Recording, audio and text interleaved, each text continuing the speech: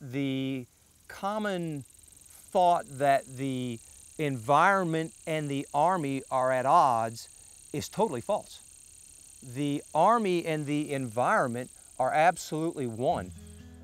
You just heard from Wolf Amaker, former Command Sergeant Major of the 82nd Airborne Division at Fort Bragg, who helped Exploring North Carolina examine this question. Is there an inherent conflict between military training and environmental protection? I'm in a magnificent longleaf pine forest, and the banded tree beside me is home to the endangered red-cockaded woodpecker. Around me in the forest are magnificent wildflowers. So where is this paradise? I'm at Fort Bragg, one of the world's great military training facilities and one of the nation's greatest conservation stories. That's our story today on Exploring North Carolina. Fort Bragg, in perfect harmony. What comes to mind when you think about Fort Bragg, the sprawling 165,000-acre base in the North Carolina Sandhills, with its 57,000 military personnel, including the 82nd Airborne Division?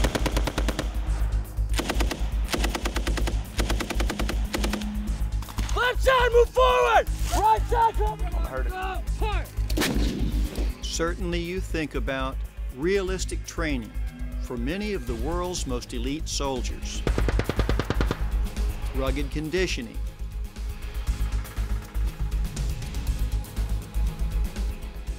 rapid deployment,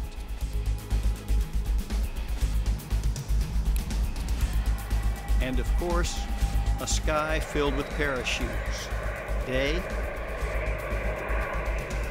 and night.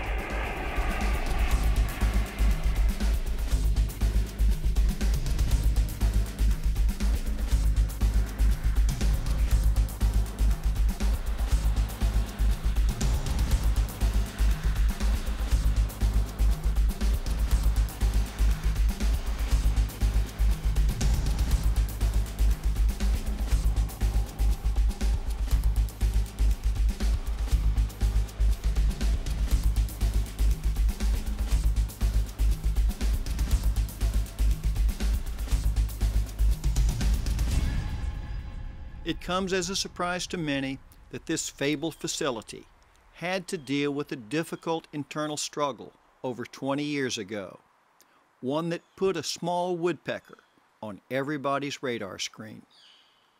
Mike Lynch, Director of Planning, Training, Mobilization, and Security at Fort Bragg, begins our story. When the problem first really materialized was in 1991, when we had the U.S. Fish and Wildlife Service came in and did a consultation with us, and the result of that consultation was what we call a jeopardy opinion, wherein the Fish and Wildlife Service determined that the training at Fort Bragg jeopardized the continued existence of the red-cockaded woodpecker, which at the time was a federally protected endangered species here at Fort Bragg. That little 3 or 5 word sentence changed the entire way we conducted training and the way we thought about training at Fort Bragg. And although we admitted it started what we call from conflict to collaboration, it was a big conflict at the front end. This conflict is understandable when you examine the intense focus of military professionals on training. When you are charged with being responsible for training soldiers who are sons and daughters of the people of this great nation, you take that very seriously. The one thing that the Army has is a moral obligation to make sure that our soldiers receive the best training they can, because there's a direct correlation between the training reality that they receive and combat survivability. We know that the better trained they are, the more likely they are to come home. So from our perspective, it is a sacred oath that we have to maintain. And so that's the way we approached it, and it was very confrontational. It was very emotional at the time. Just how difficult was this conflict to resolve? Well, clearly some might think that we were a little archaic, thinking that we were the United States Army and we had a mission to train soldiers, and by God, we'd just come back from 2 wars, Panama and Saudi Arabia, and we're victorious. And we just need to get on with doing what we need to get done. the other side of the house kind of thought, hey, I'm a federal enforcement agency and I'm here to tell you, bud, we're gonna do things a little bit different. So it was very confrontational. In fact, quite frankly, when we first started this, we couldn't sit in the same room for more than an hour without having to take a break. It was that much passion. We were passionate about being able to train soldiers. The Fish and Wildlife Service, the Environmental Defense Fund, conservation groups were passionate about protecting the environment. And although over time we really realized that it wasn't training that had jeopardized the species, it had been fire management practice and growth and development that had choked out the forest and taken away land, so Fort Bragg ended up being an island. It was the last remaining bastion for many species. I asked Mike Lynch if there was an aha moment when the competing sides in this dispute came together. I think if there was an aha moment, we were discussing with the regional scientific community, the endangered species community, about being able to do a movement to contact. That is a pretty routine operation for the military. But it sounds pretty bad. We're going to make a movement to contact. So we were asking, is there a way we can do this? And the answer was no, you can't do that. So he said, well, could you come up here and we'll show you what it is. And so we brought the Fish and Wildlife Service, we brought people from academia here, and we got a unit out of the 82nd Airborne Division, and they went out and they did a movement to contact, which is basically walking through the woods from point A to point B looking for the enemy.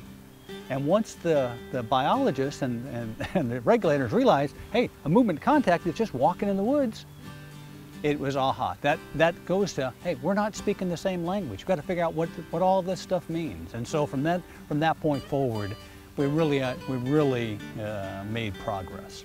So what we learned over time by investing time and money was that things like fire, constant fire from our bullets, from our bombing, from our training, burn through this environment that's a fire-based ecosystem. As fire burns, it regenerates the growth. It is good for the environment. It is also very good for the soldiers.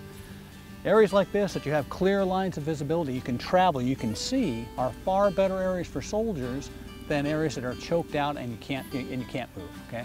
And oh, by the way, that's exactly what species need, whether it be woodpeckers or sparrows or snails. Mike Lynch said that fire in the forest is good for soldiers. So we also asked Wolf Amaker, the former Command Sergeant Major of the 82nd Airborne Division and now Chief of Operations of Range Control at Fort Bragg, if well-maintained fire-based ecosystems aid training. Non-commissioned officers focus on training. That is their job. They do the training in the Army. So in order to train an Army, you need vast amounts of space. So we, as non-commissioned officers, are focused on taking care of the environment because that is our space. Land is a very finite resource. We know that. Once we're out of it, we don't have any more of it. So we have to do a good job taking care of what we do have. At one time, there was a joke going around that said the red cockaded woodpecker was the only enemy the 82nd Airborne Division couldn't beat. But in fact, it became a training partner to us because the red cockaded woodpecker, once we learned how to live and train with it, it became sort of an indicator at Fort Bragg of how we were doing overall in the environment. If the red cockaded woodpecker was doing well, that meant we were taking care of the rest of the environment as well, and it was being beneficial. So the more we took care of the red cockaded woodpecker and became almost symbiotic with it, then the more we took care of the land we trained on and the more beneficial it was to us. I told you this was a story of conflict, but you would never guess it now when you tour Fort Bragg with a small cadre of environmental professionals who know the needs of the red cockaded woodpecker and longleaf pine ecosystems, but also the needs of today's soldiers.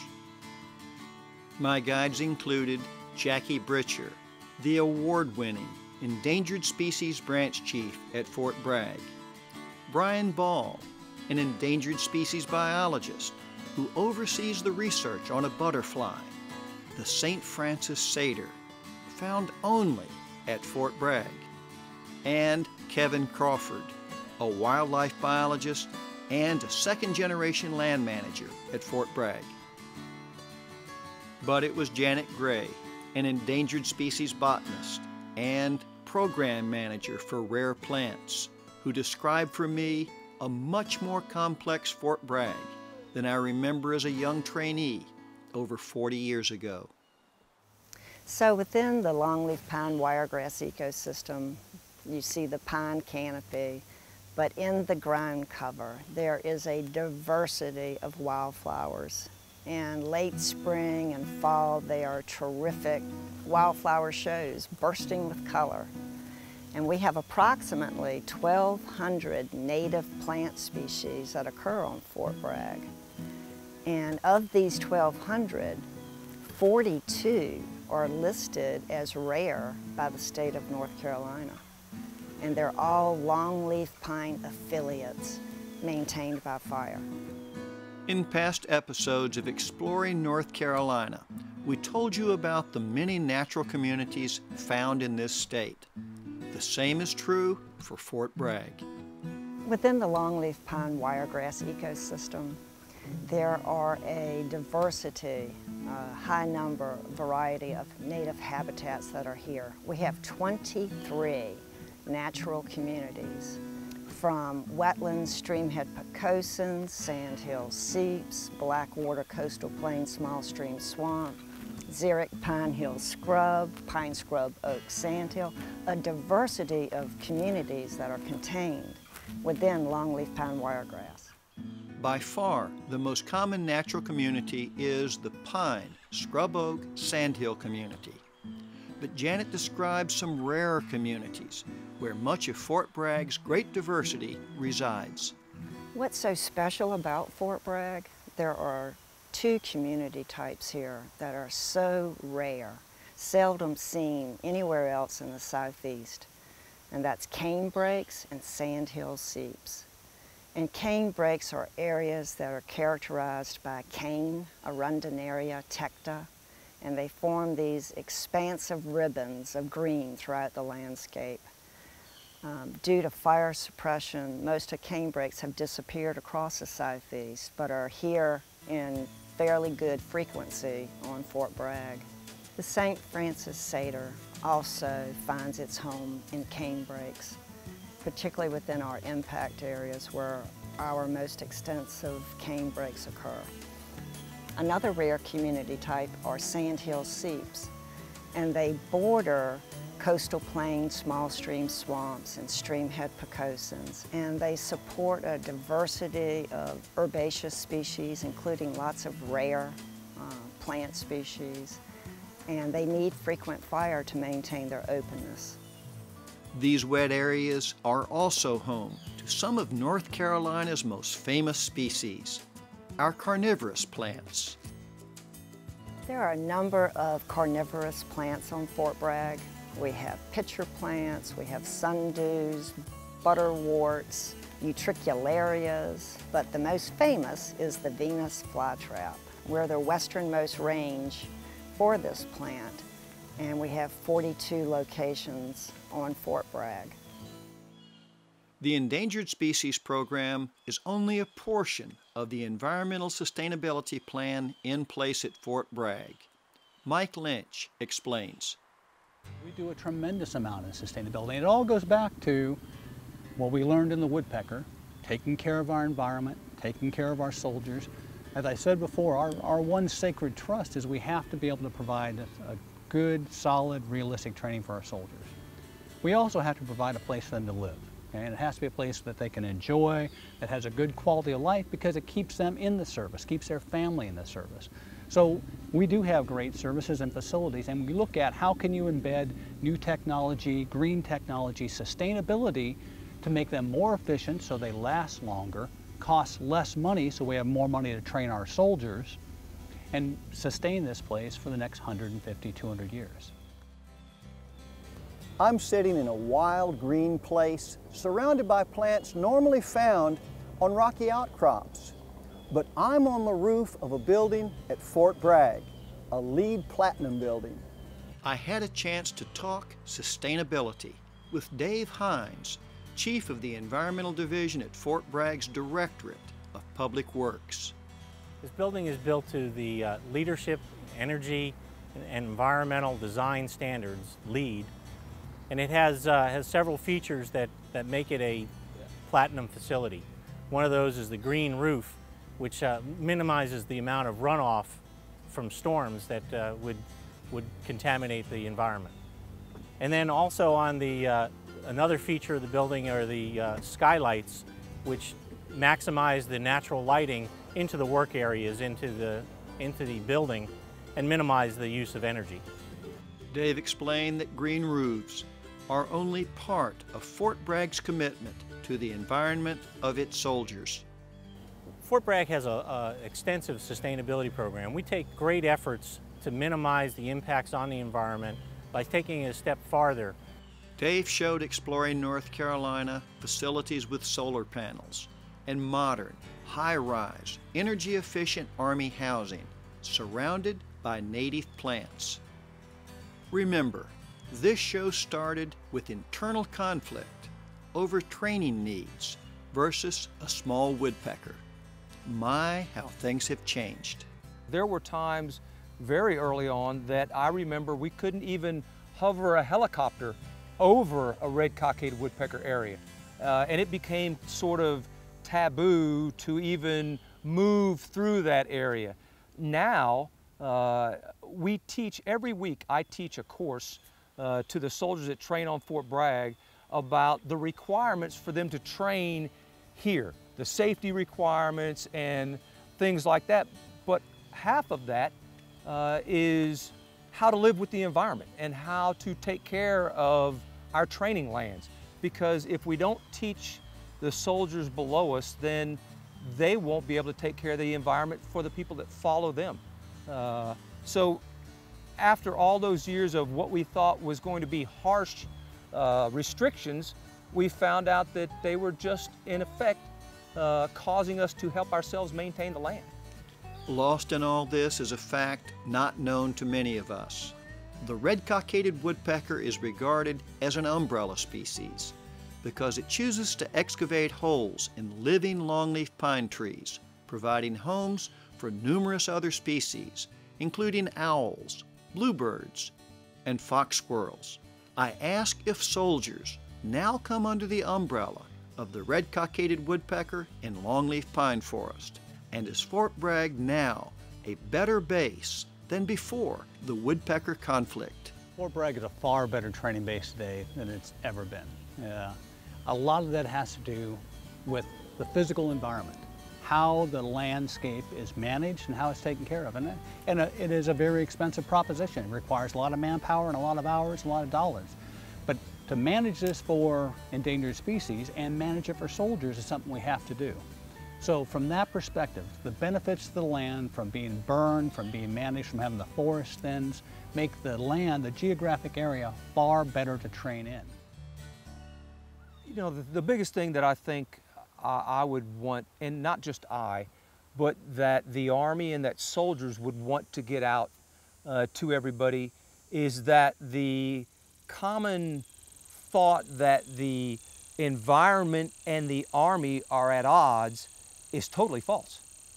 The Army and the environment are absolutely one. The United States Army must have large open spaces to train in. We can't do that because God's not making any more land. What we've got is what we've got. Like I said, we're almost symbiotic with the red cockaded woodpecker. When we're taking care of that particular species, we are not only taking care of all the other species that fall under it, but ourselves as well. In hearing the many voices at Fort Bragg tell this story of conflict, cooperation, and ultimate success, you may have asked the question, why? Why is it important to live in concert with our natural surroundings? Our friends had answers. To maintain the environment for endangered species is exactly the same as maintaining good training lands for realistic military training. Both require that the environment be maintained in such a way as to perpetuate not only endangered species, but for movement through the terrain for the military. Sometimes the why we don't know is the very reason why we should care and preserve those species. You would not want to get rid of something that you haven't yet fully realized the value of. And so you keep all of the parts of the system because they all work together in concert, in unison. And to not know an upfront economic value or benefit, or if it's not readily apparent, then it's just a good reason to keep that piece of the puzzle. If I were to tell somebody why it's important to provide funds for endangered species, I would say because they are just indicators of how the rest of the world and landscape is doing. So if you have species that are not surviving, then you're not taking care of the lands and they won't be there for our future. If I were to say anything to anyone, is that protecting your environment is protecting your own stake in your business. It's an important part of that, and it's a huge part of the United States Army. I believe the one great takeaway that you can use in any setting, whether it be corporate or local government or municipality or even private business, is the ability to find win-win situations with partners. To be able to find partners that have a mutual interest that you can leverage your resources to do something good, whether that be a business venture, to improve your community, to improve the quality of life. A good example is, as part of this environmental stewardship road we've taken, we created a 20-some-odd mile trail along the boundary of the installation. From the installation's perspective, it's a boundary, it defines our property, but it really wasn't used for much.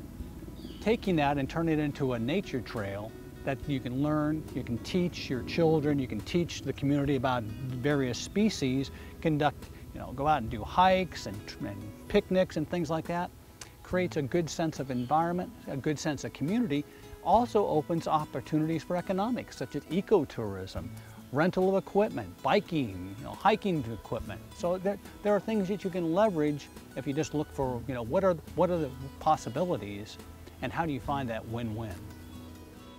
This win-win attitude with partners, the U.S. Fish and Wildlife Service, the Environmental Defense Fund, the Nature Conservancy, and the North Carolina Natural Heritage Program have made Fort Bragg and North Carolina better places.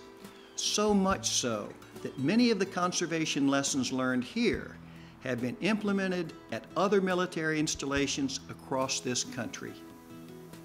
We all owe a debt to the men and women of the American military for helping to preserve our way of life. But we also owe them a debt of gratitude for preserving the best of our natural landscape. And we learned this while exploring North Carolina.